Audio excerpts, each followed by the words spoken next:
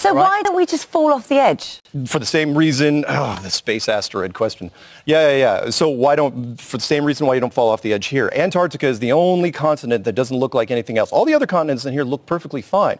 Antarctica, though, and it's not necessarily an ice wall, it's just Antarctica, this really, really, really high continent. So you think Antarctica is all the way around? Yep. So where's the North Pole? North Pole's in the center.